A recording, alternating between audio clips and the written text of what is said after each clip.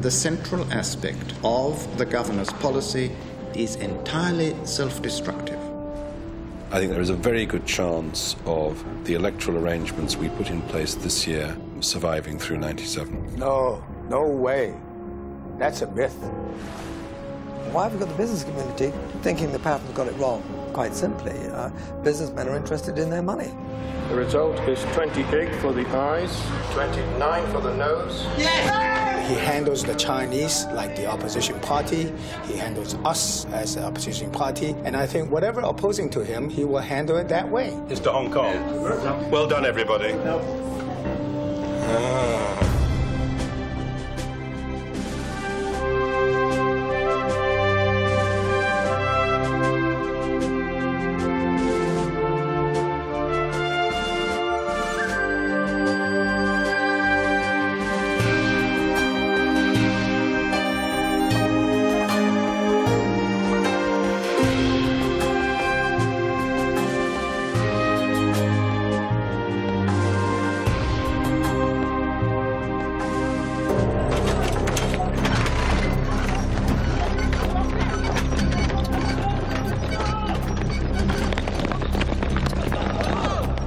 Britain's colonial police training for a riot. With 2 years to go before the handover to China, Chris Patten was once more in conflict with Beijing, this time over his decision to tear up a battery of repressive laws that were at odds with Hong Kong's Bill of Rights that came into force in the wake of Tiananmen Square. The emergency powers have been on the statute book since the high days and holidays of colonial rule. They were last used during the '67 Cultural Revolution riots. It's inconceivable that a governor today, with a democratic parliament at Westminster looking over one's shoulder and international opinion, could ever use them. Equally, I'm pretty convinced that they are in contravention of the Bill of Rights. So at some stage, I want to take those off the statute book. It would certainly be embarrassing if we left them around and they were used at some stage in the future. Patten had little doubt about Beijing's response. I think the Chinese will blow a gasket. They will say, you just want to create chaos. What you want to do is to go around unloosening all the screws. That's their present line.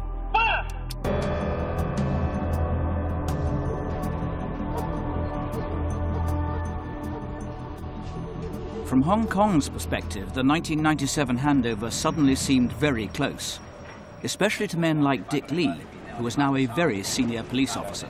I'm responsible for formulating policy on major operational issues like illegal immigration, internal security, anti-terrorist, major disaster, major incidents. Only 2 years before, Dick Lee had been anxious about China's brutal approach to law and order. But now, in private, he worried more about Patten's decision to loosen the screws. Certainly there are people who want to take away our powers. In some areas, perhaps they think we might abuse the power given to us. Of course, we need to have code of practice. We need to have rules to govern how we use these powers. And I don't see any problem after 1997. As long as our force remain professional, I don't see the problem at all.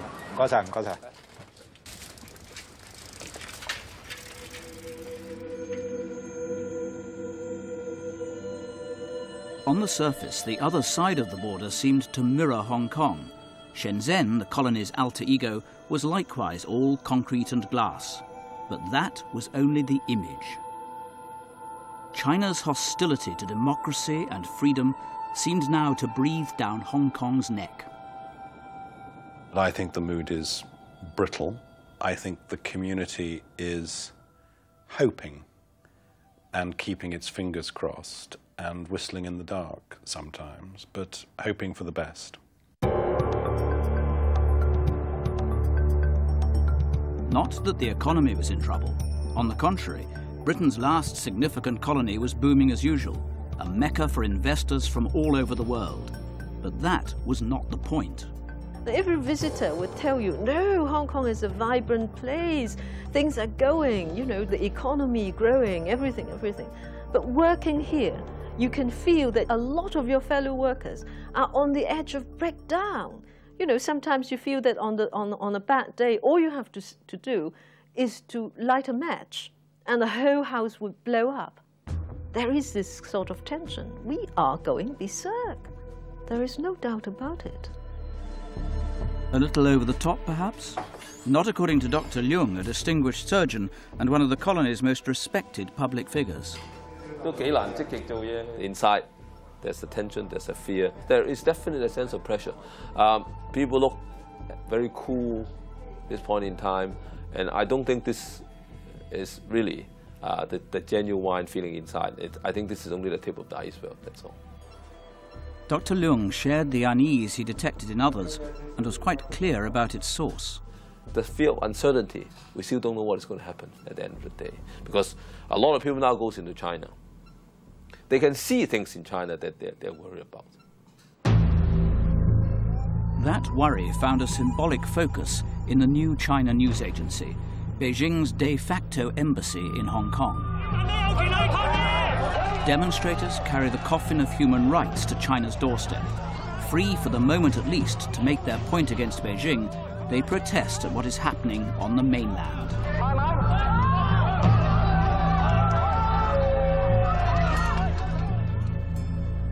There, under the benign gaze of Chairman Mao, Tiananmen Square is peaceful. With 2 years to go before the handover, there's a clock that counts the days and the seconds until China regains Hong Kong.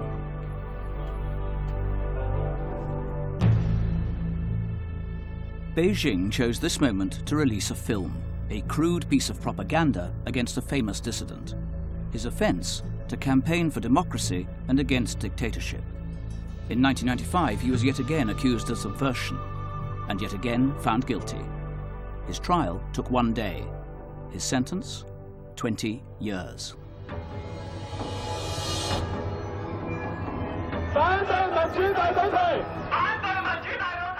In Hong Kong, Margaret Ng joined in protest against a system where untold thousands of people live in fear of state repression.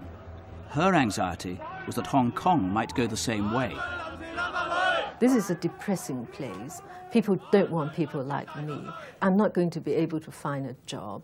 What I'm doing, I'm doing mainly two things. Namely, I have a private practice at the bar and I write. No one is going to print my articles. No one is going to offer me any column. I increasingly feel that I really ought to go. There is nothing to stay for.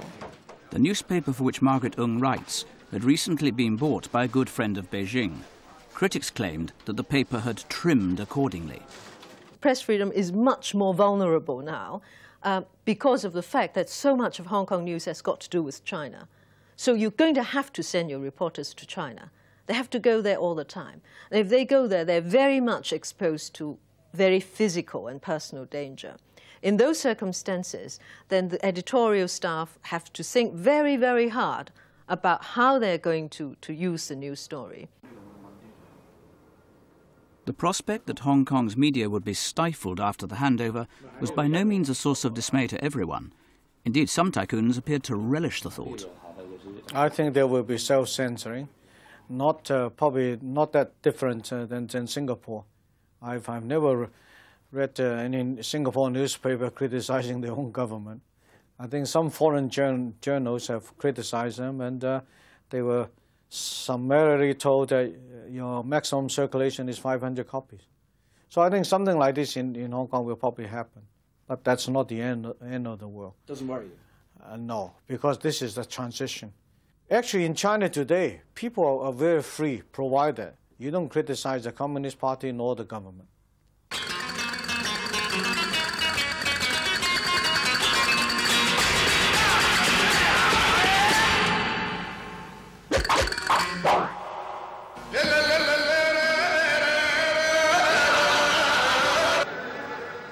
By no means all the rich and powerful were indifferent to freedom or cowed by China.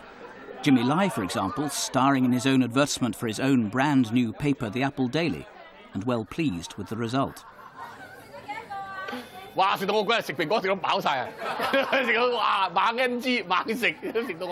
Jimmy Lai is a self-made millionaire who smuggled himself into Hong Kong as a child in the bottom of a boat.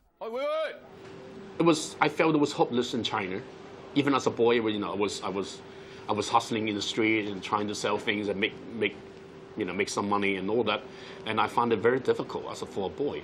And I met people who came from Hong Kong, and one day a guy gave me a crack of chocolate, and I tasted it. I said, "What's this? It's chocolate. Where's from? Hong Kong." I said, "Hong Kong must be heaven." Jimmy Lai was streetwise and worked hard. Soon he had capital, and then he saw his chance in the mass market. Clothes that were cool but cheap. Giordano was opened in 1981 with $5 million, and now it's worth $4 billion, and we have over 300 shops in Asia. So it's a great growth. You know, every year we average 30% growth. Then he founded a weekly magazine called Next, hugely successful, always outspoken, and sometimes outrageous. I'm always a troublemaker. I'm always. I mean, I love trouble. I love the intensity of trouble. That's a great fun. In 1989, after Tiananmen Square, Jimmy Lai used Next to denounce the Chinese premier, Li Peng. I was very mad, and I wrote a very nasty and rude open letter to him. And in the letter, I called him the son of the turtle egg, yeah, which is very rude. I don't want to translate it.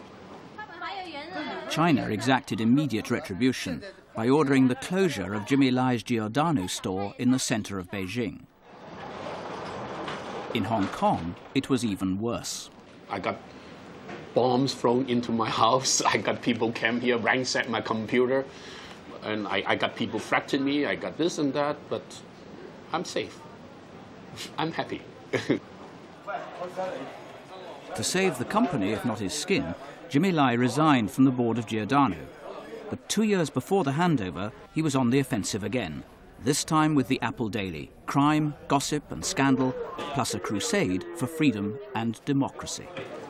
Hong Kong is our home. Hong Kong is where we want to protect the freedom. I don't give a shit what happened in China. This is my home.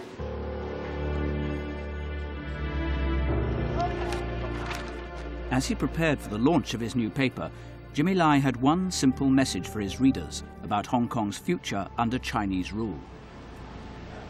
Just don't have fear.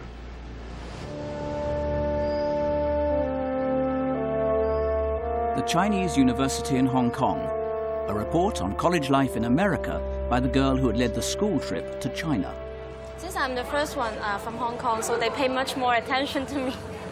They always ask me questions. Oh, that's like the game that I play in Montreal, this one. Norris Lam was now at university. I learned how to express my feeling more openly and how to think. Sometimes we didn't have time or we didn't learn how to think in Hong Kong. We just try to memorize all the things on the book. What I believe is that we need to think independently, not just like follow people's thinking. Ever high-flying, Norris Lam kept in hourly touch with the Hang Seng Index. Oh, the Hang Seng Index. Have you seen? It has been raised for 258 points. Yeah, it's like the first time I saw snow. She was a carefree student, except when she thought about China. If they really destroy our own system, Hong Kong is not anymore like, you know, our beautiful or lovely Hong Kong anymore. And then the way of living may be totally changed, and I might just go away if it's not my home again. The governor was endlessly out and about. His message to Hong Kong, trust yourselves, trust me. His means, meet the people walkabouts. What we've been doing for the last 7 or 8 months is doing them without telling anybody as well, which has a fairly dramatic effect. Patten's surprise visits did not endear him to local officials, especially when he descended on the poorer parts of the city where Hong Kong's elite seldom chose to venture.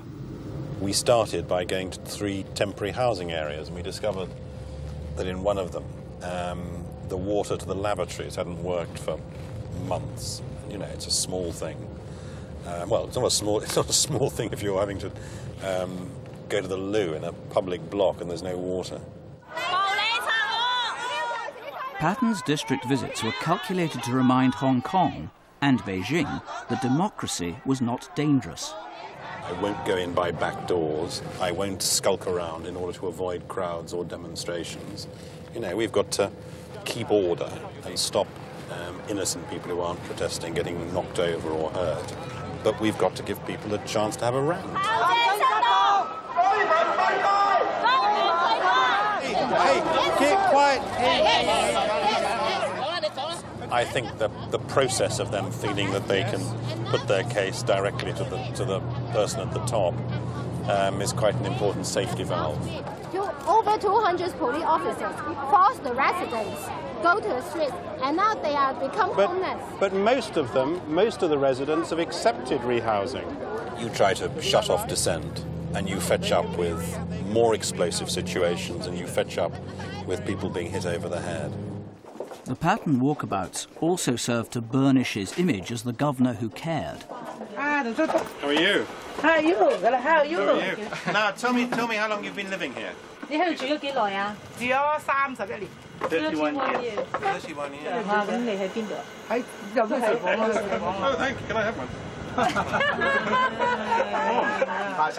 Thank you. 2 kids will be counted as 1 adult, so this room we can house about 7. 7? Yeah, in this room. In those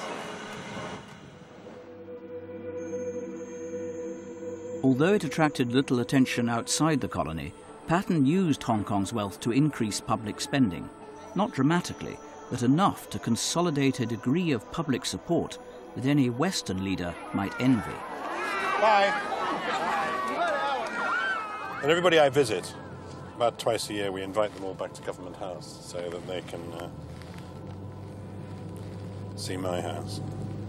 That must be very encouraging.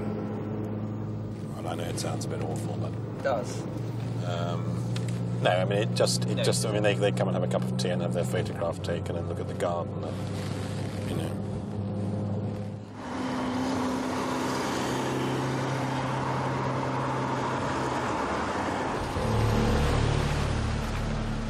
At the same time, in another part of town, a very different visit was underway. Lu Ping, Patten's opposite number in China, was once again back in Hong Kong and once again pointedly refusing to meet the governor. His contact with public opinion was strictly confined to a gathering of the faithful. With the tycoons and their allies among the politicians, he could be confident that no one would raise uncomfortable questions about dissidents or human rights. Patten was unimpressed by the performance of the Chinese leader. It's pathetic. I mean, there's nowhere else, no other people in the world who would behave like it. I mean, they're so crazy. They don't actually have to do very much to have people responding enthusiastically. And they just throw away the opportunities. What's your message to overseas businesses who are worried about politics post-97? They don't have to worry at all. I don't see that. And the reason for that worries. Everything will remain the same after 1997. That's the purpose of this Senate.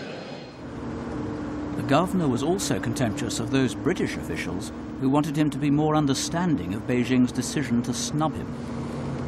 Oh, well, you've got to make allowances for the fact that they're Chinese. I mean, people here are Chinese, but they're perfectly civil and courteous. Does it get under your skin? It's so childish. Another British envoy had just touched down in China to be greeted as a conquering hero. Michael Heseltine, the president of the Board of Trade, was here with a delegation of British industrialists eager to do business with the most populous nation on earth. Heseltine and his team at the DTI were irritated by the conflict with Beijing over Hong Kong. Although there was no tangible evidence, they feared it would undermine Britain's trading prospects with the vast but largely untapped market in China. I have, of course, heard of the remarkable changes that have taken place The contrast between Heseltine's warm words and Patten's disdain could hardly have been plainer. Although the governor admired Heseltine's flair, he was dubious about such a high-profile mission. I think it's increased the strength of some people's feelings that there is a cornucopia in China waiting to flow over our slippered feet. If only we would recognize the importance of, quote, restoring good relations with China, unquote. Billions of business waiting to be done if only we show our sincerity in our dealings with China over Hong Kong. Although Heseltine was entirely loyal, the Foreign Secretary was only too aware that the President of the Board of Trade was exceedingly frustrated. Michael Heseltine sees this immense market growing at a huge rate. He sees the Germans and the French powering in at huge delegations. He wants to do the same. He's extremely good at it. And Hong Kong is an impediment to that process. It's something he accepts. It has to be dealt with and so on. But it's impediment to what he sees as a huge opportunity. I think I'm correctly analysing his view. Although Heseltine did not deviate from Britain's official line, Patten suspected that he had some sympathy with a Whitehall school of diplomacy which the governor deplored. There are those who think that if you don't have any arguments with China, if you have lots of visits and meetings, if you sign polite communiques, it will sooner or later deliver Chinese agreement on policies to which they've previously been inimical. I think that's complete drivel. There's a difference between real diplomacy and shaking hands and smiling. Patten's frustration with the Heseltine visit was fueled by another conflict with China, this time about the rule of law. For week after week, the two sides have been wrangling about the status and the powers of the Court of Final Appeal that was to replace the Privy Council as the final arbiter of the law on July the 1st, 1997. On this occasion, though, there was a compromise to the outrage of the Democrats. For quite a few months now, they appear to be standing firm on principle in trying to give us some democracy and trying to defend our rule of law. And suddenly, I find a whole bunch of them on their knees, kowtowing to China, accepting everything, and telling the whole world they're so happy now that there is an agreement. The deal with Beijing confirmed China's right to exclude all so-called acts of state, treason, secession and subversion, from the jurisdiction of the Court of Final Appeal. The power in these critical areas would thus lie not in Hong Kong, but in China. The Democrats feared that the Chinese would exploit their authority over acts of state to crush dissidents in Hong Kong, just as they did on the mainland. What is clear is one thing. Whatever may or may not be an act of state is not to be determined by our courts. It will be determined in Beijing. Patten claimed that Martin Lee had simply missed the point. Ever since the Basic Law was drafted, the context within which a Court of Final Appeal was going to operate in relation to acts of state was clear. That isn't changed one bit by the agreement that we signed this summer. But Martin Lee was not about to back off. If he continues this line of appeasement, he can expect nothing but attack from me. It's nothing personal, because I want the Hong Kong governor to be defending Hong Kong, not betraying Hong Kong. The frustration is to have the argument turned to issues on which one can't give reassurance. If Martin spends the next 2 years saying it is all going to be hopeless, Hong Kong is finished, it's a disaster, I can give my opinion on that, which is maybe sometimes matched against his, but I can't stop people in this community and elsewhere becoming either excessively fatalist about Hong Kong or excessively pessimistic about Hong Kong. There was no doubt that Hong Kong cared greatly about human rights, but Patten worried about what would happen if or when the crunch came. Would the people and the government find the resolve to stand firm against any infringement of their autonomy promised them under the slogan, "One country, two systems"? It's worrying that a community which is not prepared to face the realities about its future is in serious trouble. And Hong Kong is simply not prepared to face up to the fact that the Communist Party is going to have a profound influence on Hong Kong's way of life. The Chinese Communist Party was a Marxist-Leninist party. It's lost its Marxism. All that's left is the Leninism, and that means control, order and control. And there is no way on this earth that they are going to allow a high degree of autonomy in Hong Kong.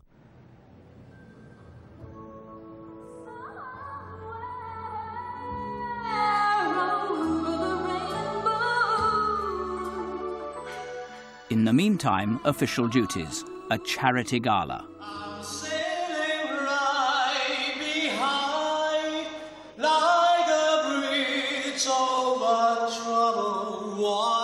In attendance, the good and the great, most of whom shared the view that Patten's passion for democracy had fouled up Hong Kong's prospects.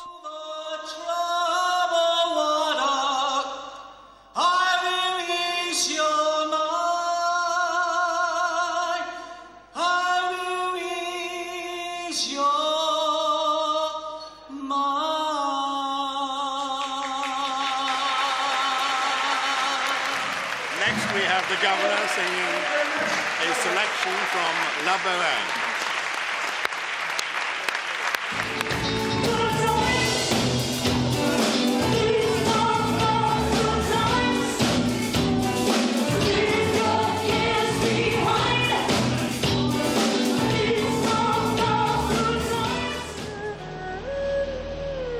The glitter of Hong Kong life disguised a mood of uncertainty as the colony prepared for its first ever real election.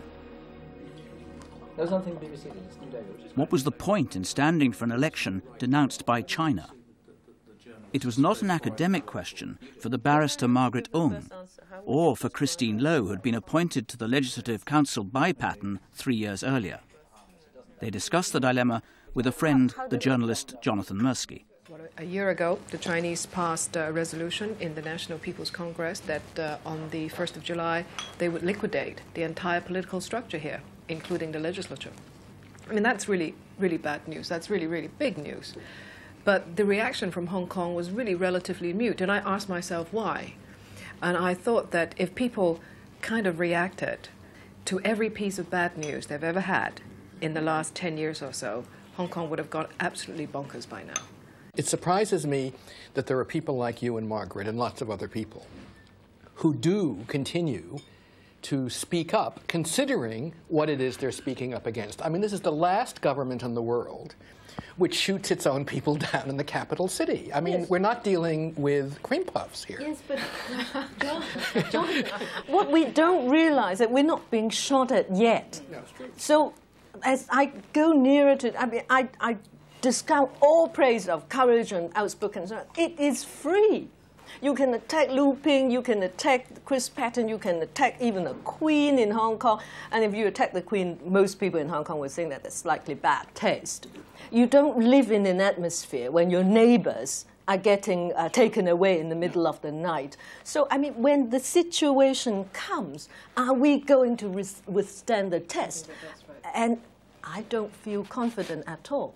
Well, but this is precisely what we have to fight for, our own identity, and it becomes more urgent because we're going to become a part of China. I don't know whether I can ever stand up and say, I'm a citizen of the People's Republic of China. So maybe people like me will have to be phased out. I don't know. Maybe it's going to take us, I don't know, 10, 20 years to feel a part of the motherland. But that's part of the emotional challenge that we have to deal with. That's why that Chinese diplomat said to Christine, if you really feel this way about us, why don't you just leave? And my response to him, he said that to me 3 times, and on each occasion my response was, but Hong Kong's my home. You can't say that to me. Is that why you're going to stand for LegCo? Oh, yes, absolutely, because it provides a very public platform, and that's the only way I can try and put forth some of these ideas. This is the time to get involved in politics. This is the time to have a go. Just what Margaret and I were talking about, a last stand, in a way.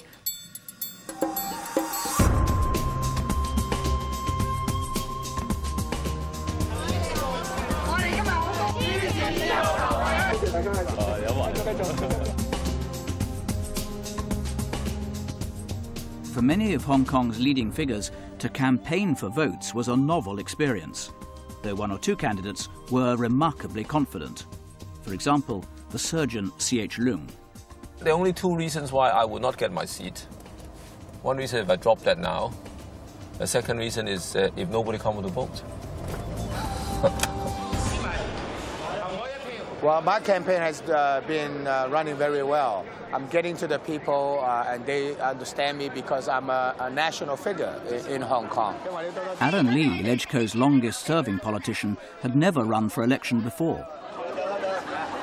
I'm very confident I'm gonna win, and the people in Tai Po are waiting for a long time for a kind of a heavyweight to represent them in LegCo. That could really, you know, speak to the government, that could really speak to the Chinese, and also talking to the British.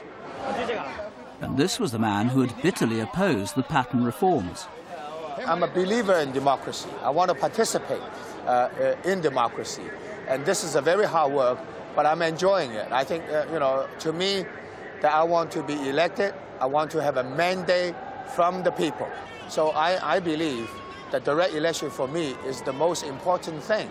And I would not choose any other route to get into LegCo.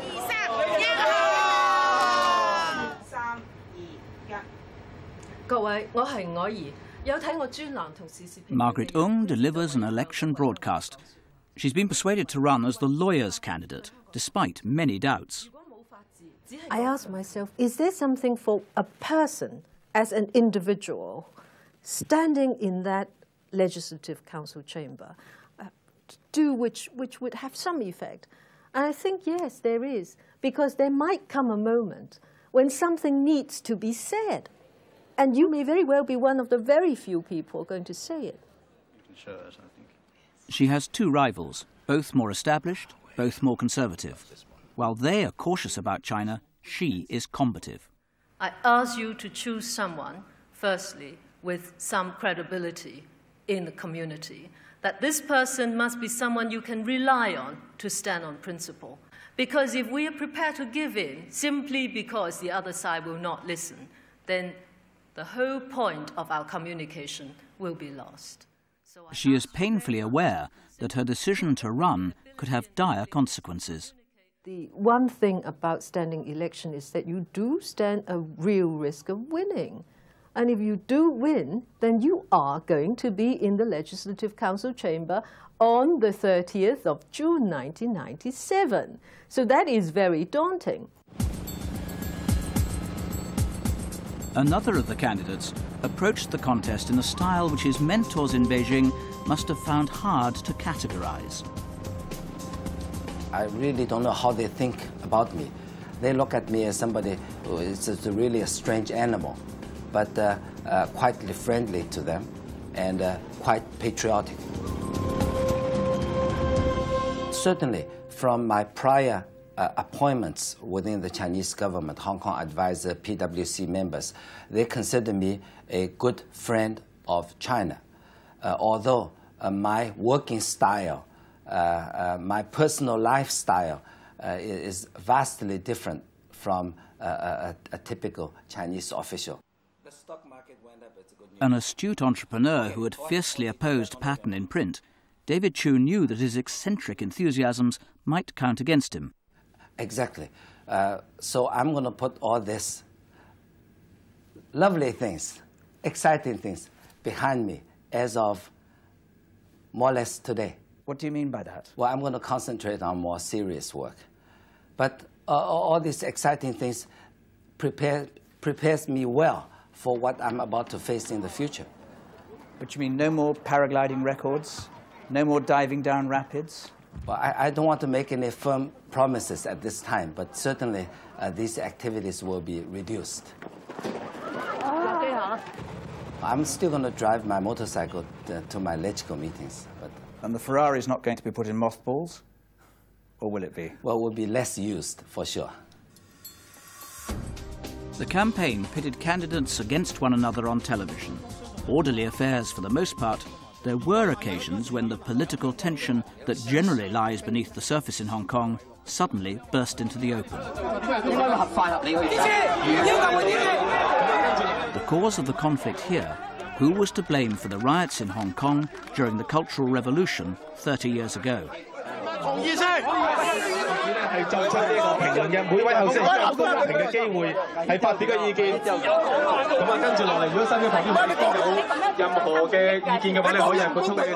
The governor was optimistic about the election. I think that people in Hong Kong will always be more inclined to vote for people who they think stand up for Hong Kong rather than lick boots. I think they will always be more inclined to vote for a bit more say in their own affairs rather than a bit less. But I think it's less about a specific democratic manifesto than about whether or not they think people are prepared to stand up for them. And the fact that they react like that whenever they're challenged, whenever it comes to the crunch, is, I think, a reason for being more rather than less confident about the future. For this event to seal it up. In this election, most people had 2 votes, one for the 20 directly elected seats, and one in the so-called functional constituencies representing various sectors of Hong Kong's workforce. They can go up to midnight, can't they? It was a perplexingly complex and time-consuming procedure. But the difference here is that this ballot paper will not be invalid because the mistake that the elector has made is not material. You should advise the Vatican on this method. I think it would be very, very suitable for the next Pope, wouldn't it? Would you be prepared to spend some time in Rome? At least, though, every seat in Legco would have to be won through the ballot box rather than by appointment from the governor. The momentum of democracy sucked in even Beijing's most loyal servants. Our objective is to convince the voters in Hong Kong that although we are called pro-China, we make use of our channels of communication with the Chinese government to work for the Hong Kong people. We are trying to prove that we are right by taking an active part in the elections and trying to show people, both in pro-China camp and in the society at large, that we can win support from the voters. Chung Yok-sing knew that his party lacked credibility, but that to boycott the election would have been even more damaging to Beijing's cause. In most of the constituencies, there is a close fight. Yeah, so we are working hard. There are those busybodies doing their polls, right? One day I'm leading, and then the other few days later, I fall behind. So, well, we have to work hard.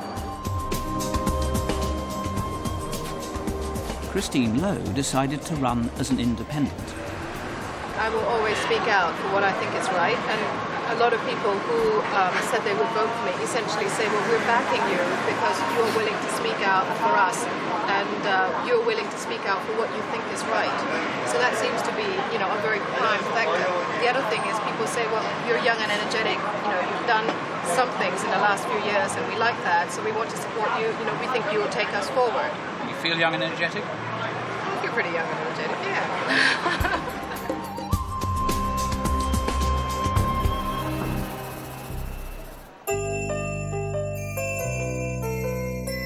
Government advertisements stressed the importance of going out to vote, but there were those who rather hoped the electorate would stay at home. Democracy, even if we have full-fledged democracy, it's not going to be a wall that can protect us from Beijing. So that's why all along I've always been saying that we've got to work with Beijing, we've got to try and find out what their concerns are and assure them that we're not planning any such thing in Hong Kong. And then we are hopefully left more alone, and then we can get on with our business. In private, the tycoons admitted that it wasn't only China that bothered them, but the will of the people itself. If you look at the electorate, the merchants are a small minority of the society.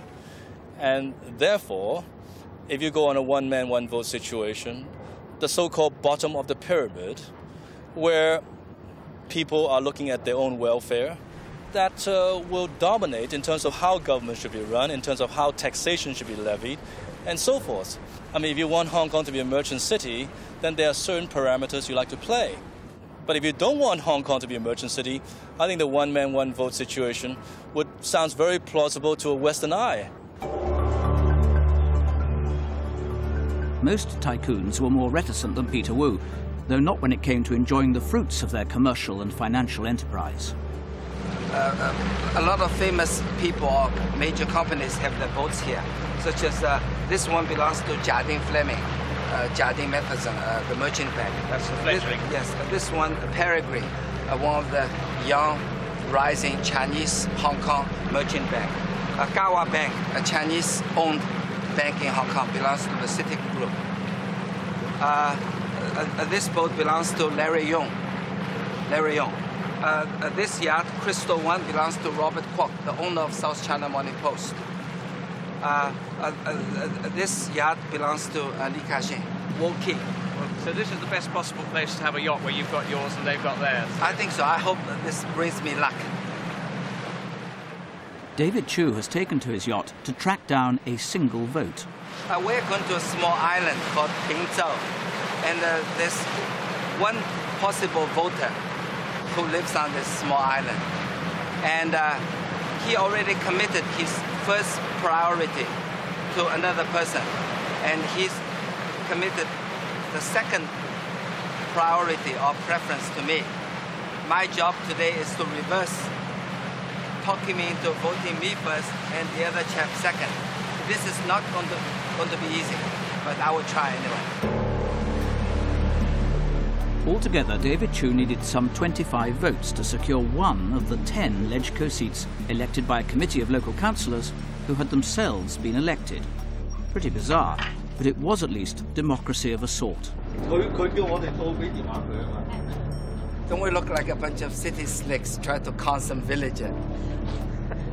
What do you think you are? But actually, the villager may look simple, but he's 10 times smarter than us city slicks.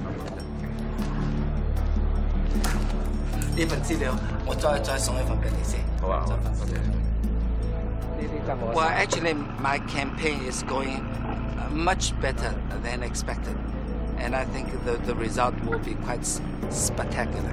Yes. Not an ordinary victory, a spectacular victory. By Sunday night, you will see me physically wipe all of these strong candidates off the map.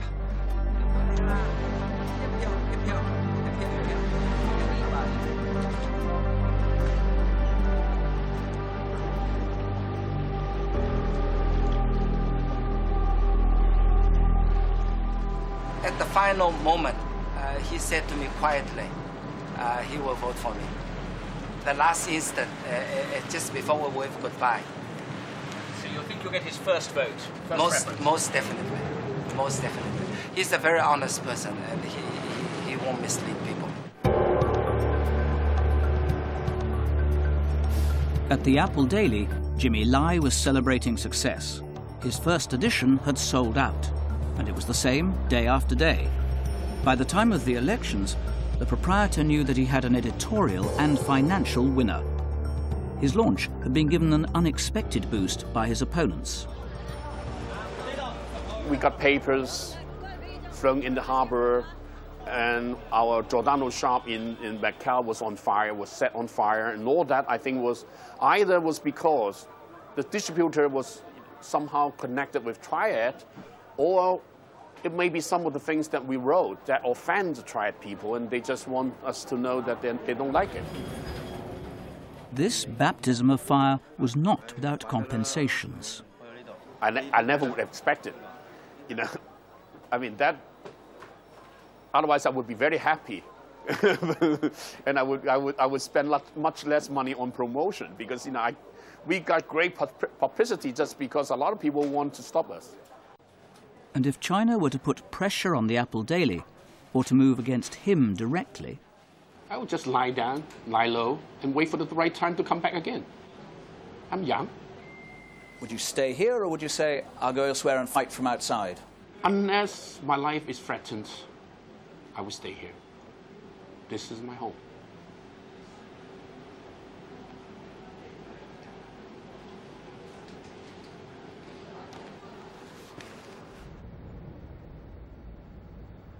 There were others for whom Hong Kong was home, but whose right to stay was in question. The home of Harry Leela, one of the elders of the Indian community. A mansion shared by up to 60 members of his close but extended family, living in their own apartments, but communally. The Harry Leelas are very successful, but many of them were in trouble, denied a British passport, and likely in effect to be stateless after the handover, a predicament shared by some 5,000 members of what was known as the ethnic minority community. Well, I was a bit shocked because, you know, the Haila family is united. It's one family and under one roof. My second daughter didn't get the passport. I got it, my wife got it, and they've denied my son Aaron. Out of the 6 members, 4 gets it, 2 don't get it. It's surprising. It's just like, as I say, you're getting something out of the hat and say, he will get it and he will not get it.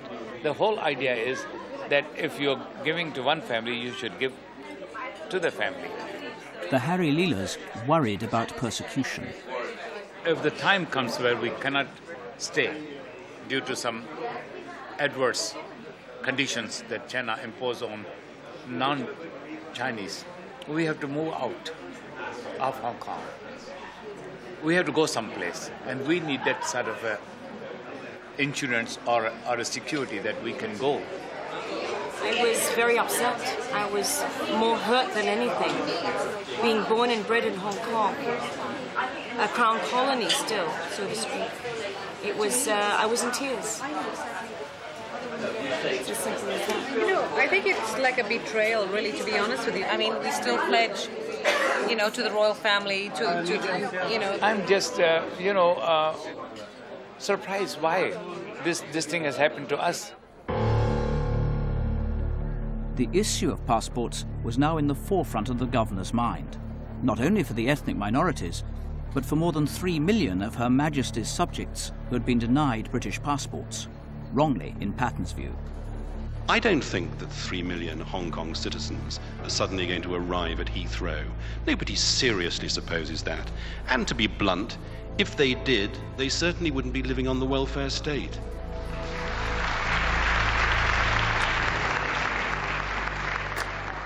The governor knew that he had no chance of winning that battle with the cabinet, and therefore he never tried.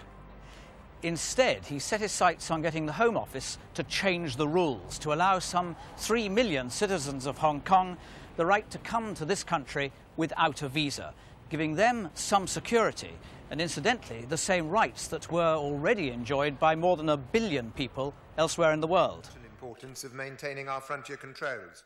Patten knew that the Home Secretary would be bitterly opposed. I wasn't persuaded by the arguments. This was a very large group of people who had to have a visa to come to the United Kingdom before the 30th of June. So I was being asked to change the position. And I thought there was a strong argument for maintaining the position as it was. They weren't being disadvantaged in any way. They required a visa before the 30th of June. It was my view that they should still require a visa after the 30th of June. What we have to do is to persuade the Home Office in general and the Home Secretary in particular that while his argument is intellectually logical, it's politically and I think morally wrong. But I don't think that's justified. There was never, for example, any question of any assurance or guarantee that there would be a visa requirement at some point in the future. So I don't think the moral argument begins to stand up. It will be an issue which triggers, I think, a good deal of criticism of Britain, tinged with a certain view that we're behaving in a racist way. So I think it has all the makings of a really unpleasant stink, which would make it more difficult for us to depart in 1997 with some lasting respect left behind in Hong Kong.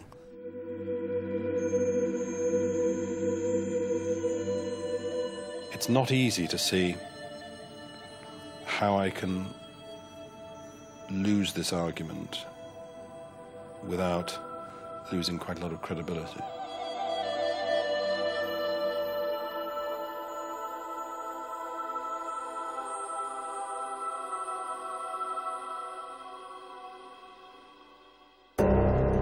Election Day 1995. A big day for Hong Kong, a big day for Patten.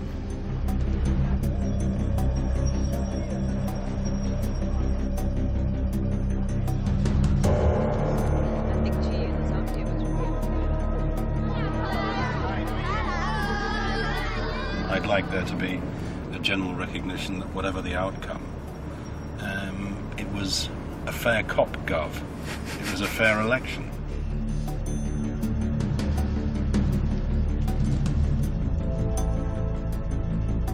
Martin Lee said to me that what was essential was that we left behind a legislature in which more than 51% of the members were pro-democracy. And I said, you know, frightfully sorry, I mean, I can see why that's an attractive outcome for you, but that can't conceivably be my objective. If people want to vote for democracy or against democracy, that's their own business. What I have to leave behind is a system which meets the promises that have been made to people in Hong Kong. The count started at midnight.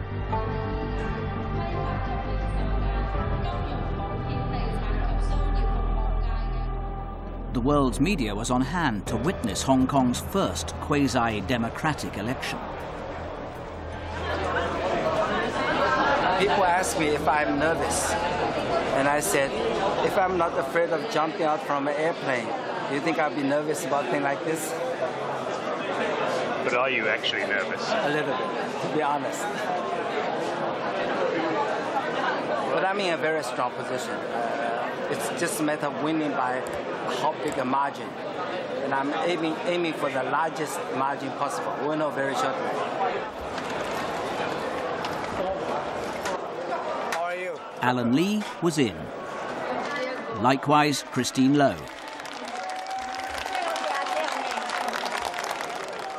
The Democrats and their allies were clearly in front, but there was always China's most colourful ally, David Chu.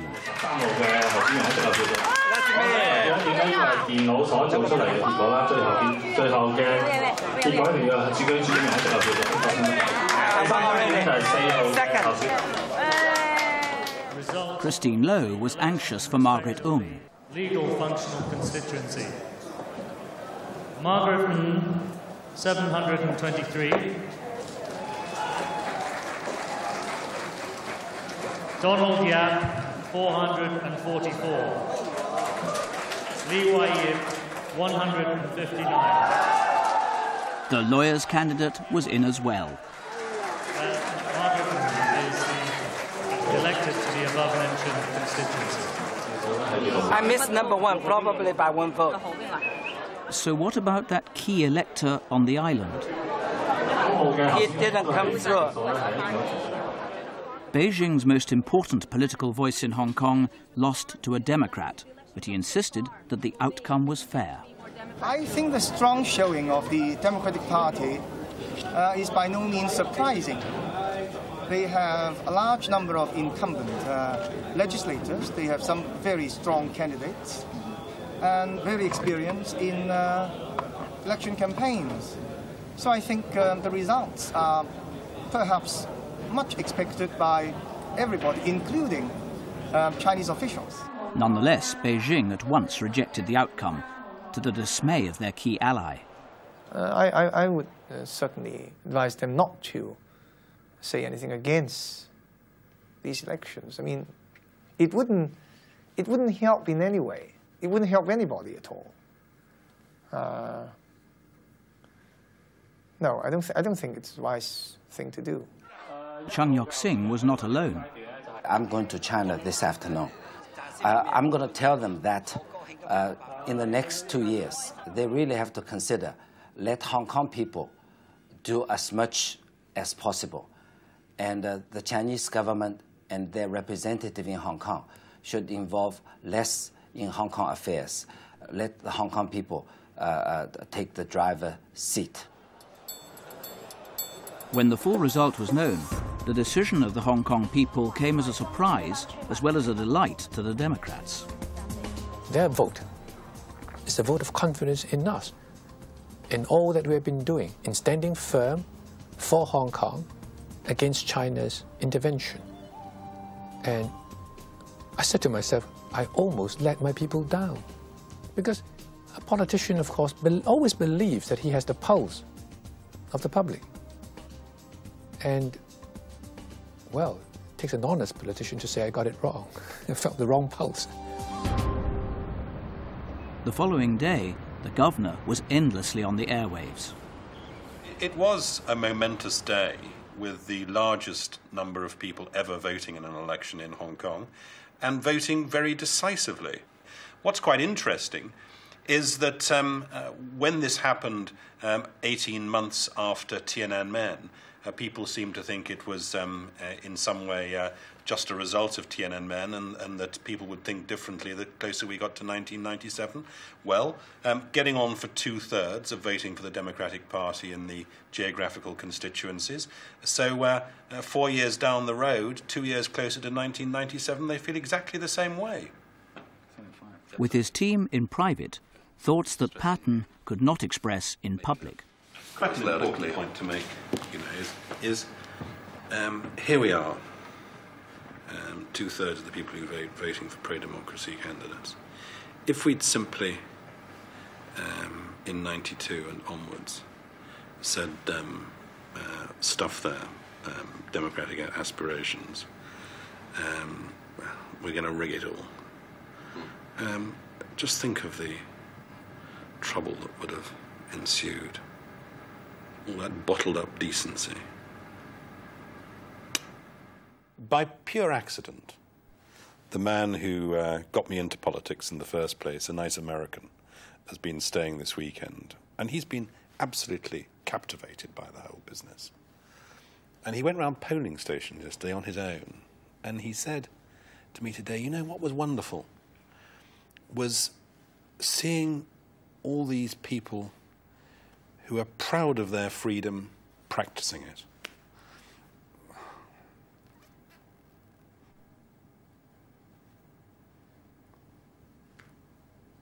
So it was a good moment. I, Christine Low, swear that I will uphold the law of Hong Kong and that I will conscientiously and truly serve the people of Hong Kong as a member of the Legislative Council. So help me God. Uphold the law of Hong Kong and that I will conscientiously and truly serve the people of Hong Kong as a member of the Legislative Council. 必定以立法局議員嘅身份，本人必定維護香港法律，並且必定以維護香港法律，並且必定 serve the people of Hong Kong as a member of the Legislative Council. So help me God.